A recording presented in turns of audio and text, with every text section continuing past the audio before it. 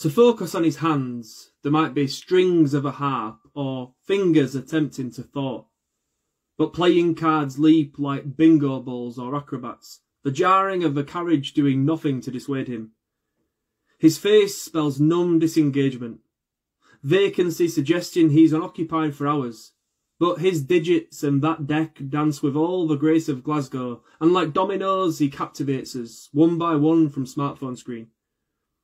Heads bob on a subway train contained by silence. He's oblivious to the dumbstruck looks from the passengers surround him. I almost take a picture, but a poem serves him better. He escapes us at St Enoch's as the strip lights start to flicker. Pupils return to pixels, his bare seat sagging. An audience left hungry on a Thursday afternoon. Cards sitting static until he plays another tune. Good evening, everybody. My name is Matt Abbott. Welcome to Insta session number 42, a week short of a one-year anniversary since I started these things. And everything's going swimmingly well, isn't it? Yeah, so tonight my guest is Kat Hepburn. Kat Hepburn is an award-winning spoken word artist and scriptwriter from Scotland. Her work has featured on BBC Radio 6 Music and STV and also at the Edinburgh Fringe. She published her first book, Girlhood, a year or two back, and her brand new book, Dating and Other Hobbies, is published this week on Thursday by Burning Eye Books. So I'm going to invite Kat to join. Get the screen up in time, but I managed to riff the intro. I don't think I missed anything out, but we'll see. Hi Laura. Hi Kat. Hello. Sorry, am I early? No, you're great. You're great. How are you? Yeah, buzzing. Nice to see you. Yeah, you too. I'm excited about this. This is only my second Instagram live gig in a year. Really? Yeah. Oh, fair play. You've been on TikTok? Well, I'm trying to be this week, but yeah, I think I'm maybe a bit too old for it, but I'm trying. I'm trying to be down with the kids. I've got no idea what it is. I honestly have no idea. So your book's out in 2 days. How are you feeling? I'm feeling good, yeah. I was feeling really like a mixture of emotions, including terrified and anxious and nervous, but like now it's getting close to, I'm like totally buzzing. I just want to set it out free into the world, and seeing all the pre-orders come in and having such a good response from the readings that I've done has made me feel like Nice. a bit more calm about it. So yeah, I'm just really looking forward to it. It's just exciting. What, so the moment you press send on the final manuscript, you're like, ah, and you suddenly start like going back through it again or whatever? Yeah, I think like a lot of writers were just very like overthinkery, kind of anxious. Yeah, so I think it was a case of like, rather than it being like, oh, that's it, done, I was just like thinking about it over and over again. But I think that's pretty normal. Did you find it different to when you did Girlhood? Well, it's like your tricky second album, isn't it? With Girlhood, it was just like, oh, write this thing and then put it out. And then I think with this, there's a lot more like thought put into it, which is a good thing, but also a bad thing because you can get yourself into like a spiral. But yeah, it was different. It feels like there's just more stuff gone into it and more thought. But you sort of grow as a writer anyway. So yeah, it feels like it kind of makes sense. Yeah, Dating and Other Hobbies is like what happens after Girlhood. Girlhood was just like the beginning, and now it's like the next stage. So yeah. Nice. I like that. I like that. Great. Well, do you fancy sharing a poem? Yeah, of course. It was really hard trying to decide what to do first. But yeah, there's some really short pieces in here that I'll do, as well as like a couple longer ones. But yeah, this one's super short. We are high on mushrooms, fucking in the front room, tripping out our tits. Shit, we've burnt the chips. And that was called McCain, after the most popular oven chip in the UK, I'm told, after a quick Google search. Nice. So yeah, do you want me to just keep reading? That was a great snapshot. I love that. I mean, that's like, I can't think of a better first poem in all of the Insta sessions. Yeah. That was quality. I think sorry, on you go. Sorry. I was just going to ask, is there quite a lot of like little sort of snapshots like that sort of punctuating it dotted through it, or? Yeah, I wanted to experiment a little bit with, like, I used to write super long poems, like 4 minutes, and I love I love those long ones, but I just feel like it can get a bit dense and a bit much. So I experimented this time with little short ones. They're not even as well thought out as haikus. They're just like 4 lines that rhyme, and yeah, they just sort of zone in on a particular moment or experience. Yeah. No, I mean they're harder to write. I think like just get you like the one you just read. There's so many things going on and so many questions I want to ask, and it's just like bang, that's it, done. Yeah, Love it. there's so many layers to that shagging poem. But yeah, you've got to make Well, every word count, haven't you? And then it's like there's yeah, more pressure almost. But the short ones were so much fun to write because I just wrote them and then they just need a little bit of tweaking and that's them. Whereas when you're yeah, writing a short story, there's like so many different drafts, and so yeah, I had a yeah. lot of fun with the short ones. Nice. Yeah, no, I really enjoyed it. Are there any poems in this one that definitely could not be in girlhood, or would you say the whole collection definitely? As in, you know, like sometimes there's a little bit of an overlap when you're between the collections, in a good way. I mean, you know, on that journey. I was just Yeah. curious. Yeah, there is a crossover because I turned Girlhood into a play. Yeah. There's 2 pieces from Girlhood the play in the book. So if anyone Ah, enjoyed the cool. play but didn't see those pieces in the book, they're in here. So there is some crossover. But Awesome. there's also some bits that are about that stage in your life where you're maybe like a bridesmaid and you're the only Yeah. single one at the hen do, and or like there's one like set on a woman's wedding day. So I think that the girlhood character, it sort of finished with her when she was like 25. So Yeah. I think this is like 25 to Yeah. Yeah. 30. But I mean, yeah, so I think there's some more like mature pieces where there's more kind of stuff going on about babies and, or rather like society's kind of expectations about those things at those ages, that maybe Yeah. wouldn't have been right for girlhood because she wasn't there yet. Yeah. Yeah. I get you. Cool. That must be exciting though, seeing like it sort of go from girlhood into girlhood the play and then into like it must be nice to see in the yeah, yeah, yeah. Yeah, it's sort of Interesting. taken different forms, and yeah, it was weird because I wrote the book and then I turned it into a play, and then people keep asking like, oh, are you going to turn dating and other hobbies into a play? But I just feel like it suits being a book. Do you know when you just get a Yeah. feeling? I'm like, I feel like this is maybe, yeah, I don't know. I just feel like there's so many different characters in this. In Girlhood, we Yeah. sort of followed one, but in this one, Yeah. I got to like explore lots of different characters. Nice, nice. Cool. Well, do you fancy sharing another one? Yeah, of course. I'm going to read the second one in the book, and it's called What's Your Type? And it was written after doing a lot of research on a WhatsApp group with my girlfriends and just asking like what type of people they were into. So yeah, this is like a collection of all the guys that my friends have slept with, guys and girls. What's your type?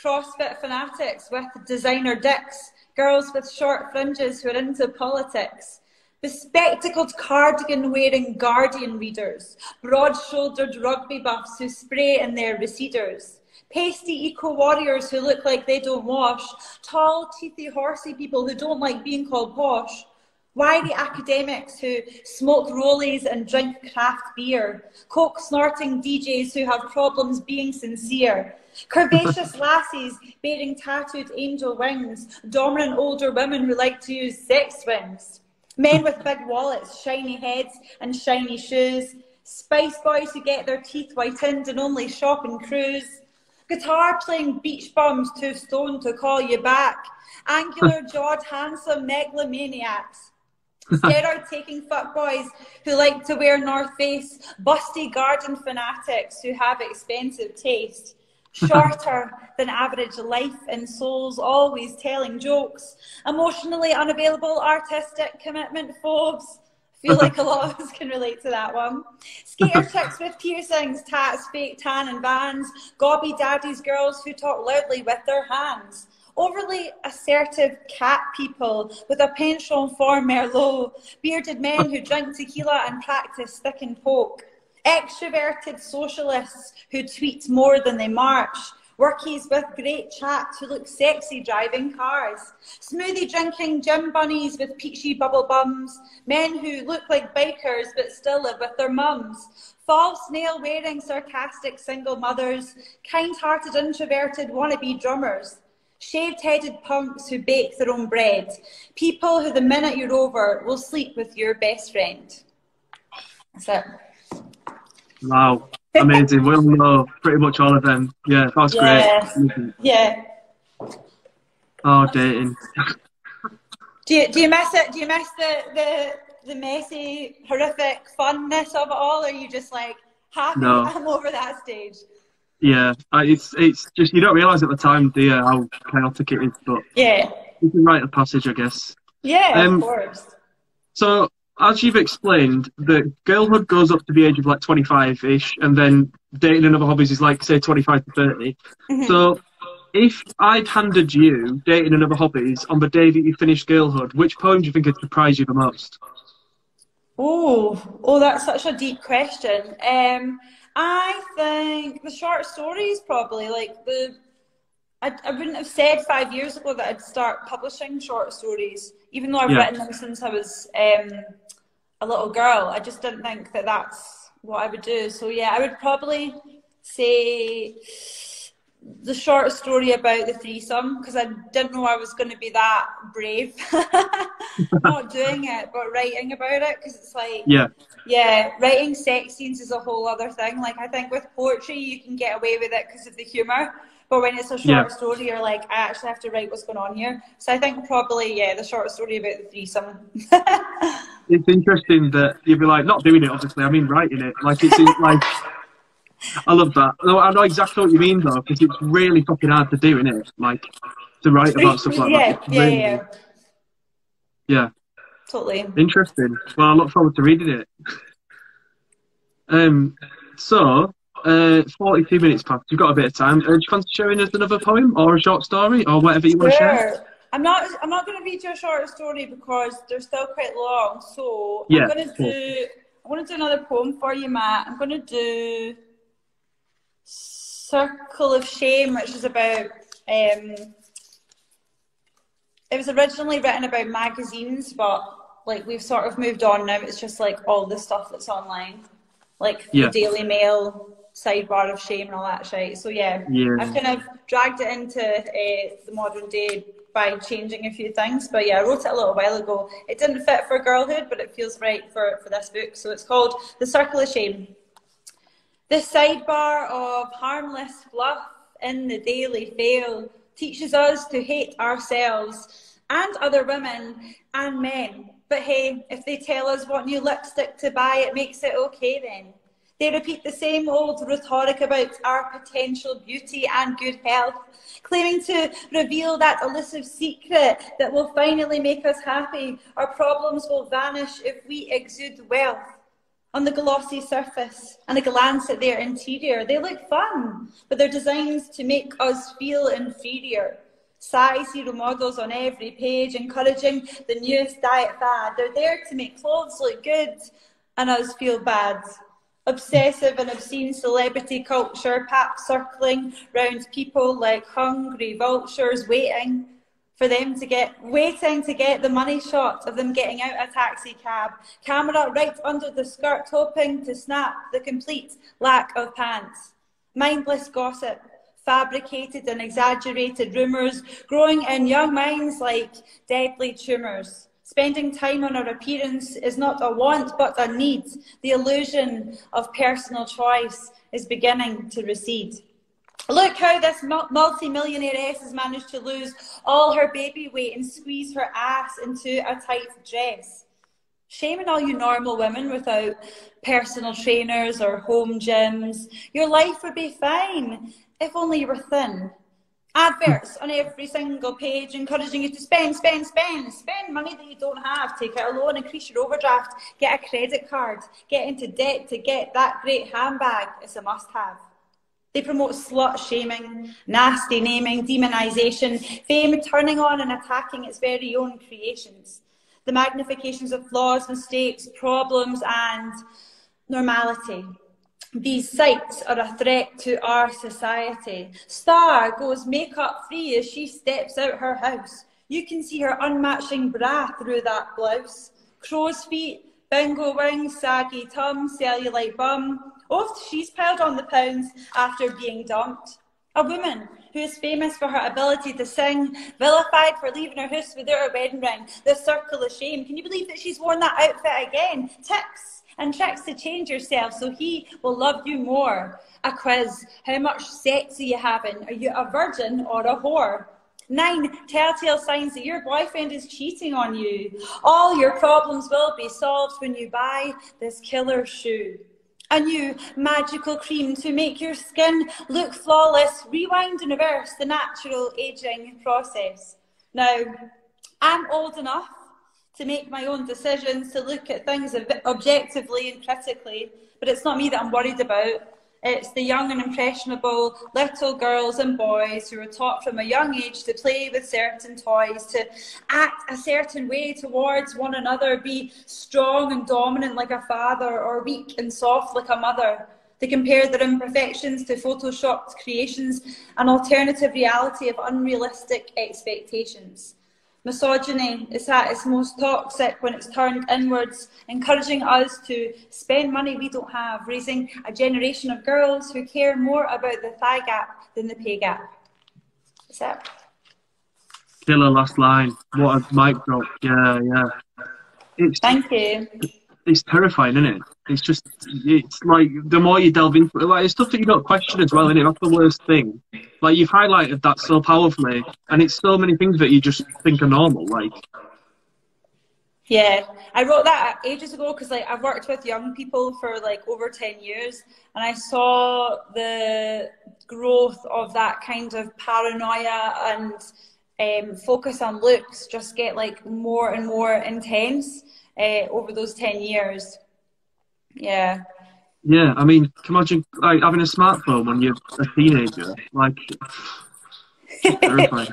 I know. I was curious, how do you think, I know this seems like an obvious question, but how do you think the lockdown has affected your writing? As in, has it made you try out any other methods or think differently about certain things, or have you been going to like online stuff? Yeah, well, I think like in terms of Sonic Youth, the night that I run, we managed to go completely digital, so that was like a big learning curve, but it was good because we could tap into new audiences that weren't just in like Glasgow or Edinburgh or Stirling, and we could hire people from further afield, which was great. In terms of my writing, I felt like my coping mechanism was just to like fully focus down on it. So I wrote the first draft of this in the first 6 weeks of the OG lockdown, and I think it was just a way for me to cope. Like, some people cope by just like not doing anything, and that's totally fine. Like, there's no right or wrong way to cope, but I think it just helped me like not think about like the global health anxiety.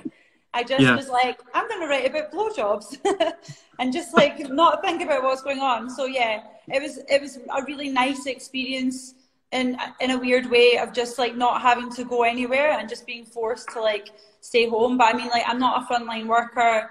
Like, hats off to anyone that's actually, you know, done anything like worthwhile with their time, apart from writing about shagging. But yeah, I found it like I had more space to write, and I had more time, and I wasn't as tired because I was pure jumping about from place to place before. But yeah, it sort of just forced me to like focus in on like what I wanted to do. So yeah, I'm quite grateful for that time. Good. Yeah, that sounds great. I mean, yeah, because your workload is, from what I can see, is immense. Like, with all the Sonic Youth stuff, and you do workshops, and you are constantly on the go, aren't you? So I guess it's just a sort of great opportunity for you. Well, yeah. And here's the book a year later. I know. And I'm constantly on the go, but I'm just sat in the same seat. I'm like just constantly doing Zooms.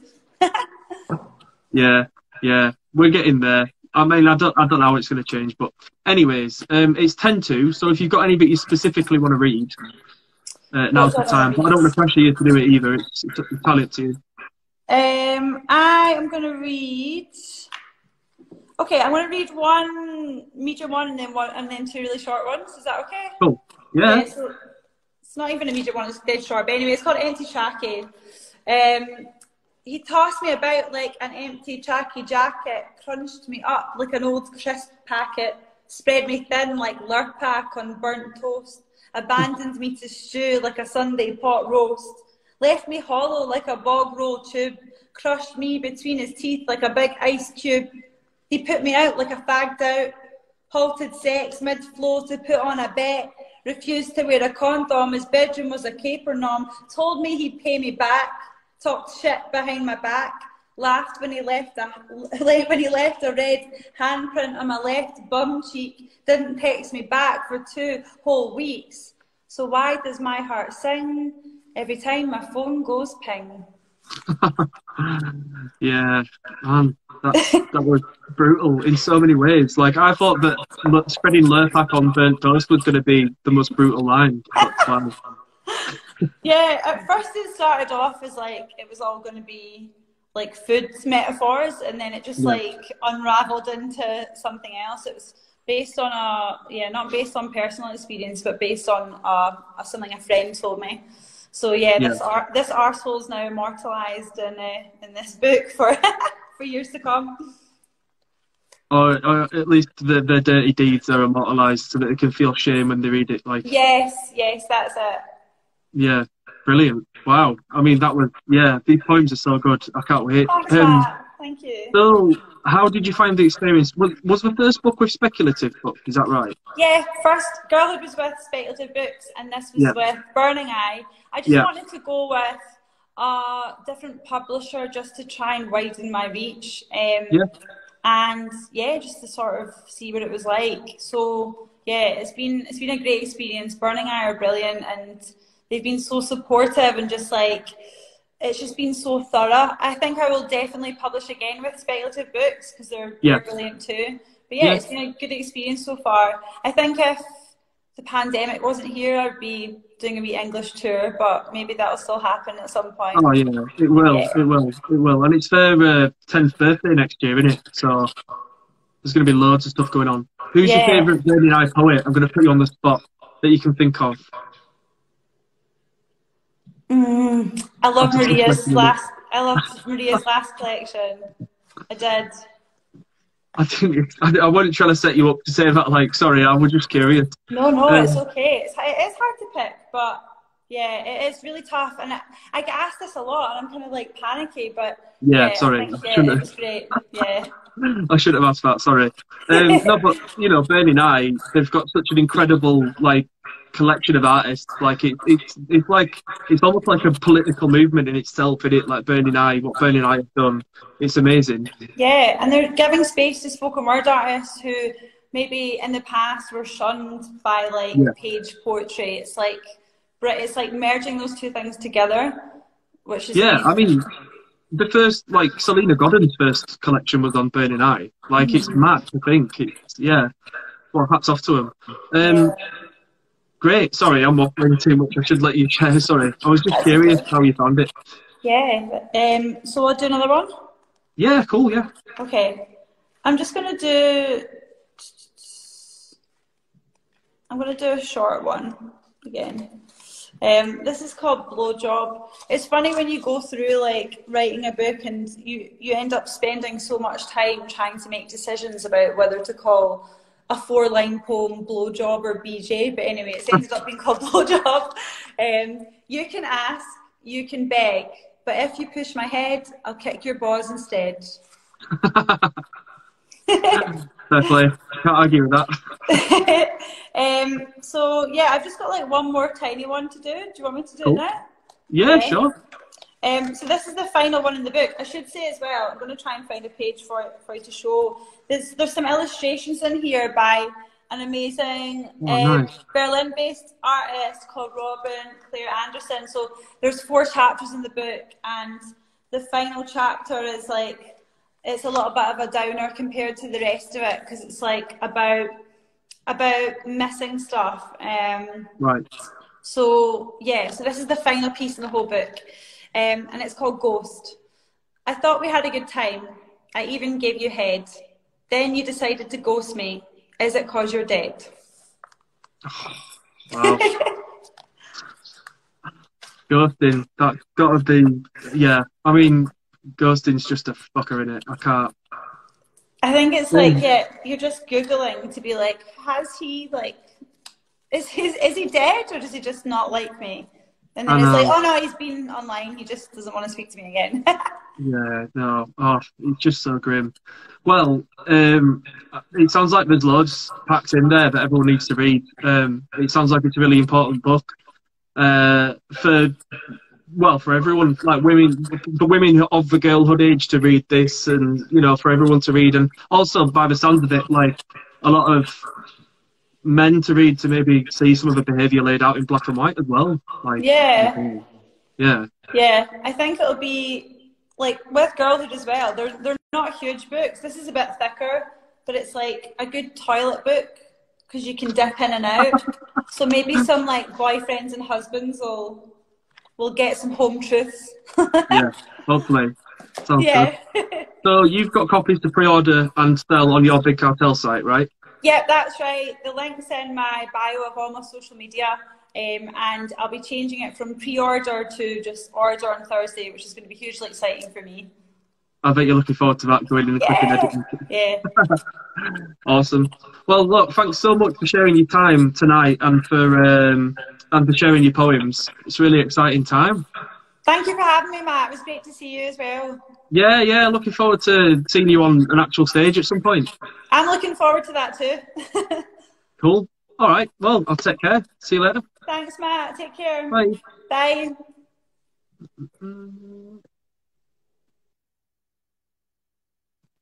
Kat Hepburn, whose new book, Dating and Other Hobbies, is out on Thursday this week on Burnley and I Books. So make sure you pre-order it direct from Kat. And if you're watching this on Thursday onwards, order it direct from Kat. Support independent poets and independent artists. I think she was absolutely wonderful. It sounds like a really important book for everybody to read. So check that out. Check out the rest of Burnley and I's books as well. And speculative books as well, to be fair. And also check out Sonnet Youth. Kat does loads of amazing work supporting poets from all over the shop through Sonnet Youth. So yeah, great. Join us next week. Our guest is Patrizia Longhitano. My name is Matt Abbott. We are Nymphs and Thugs. See you later. Cheers.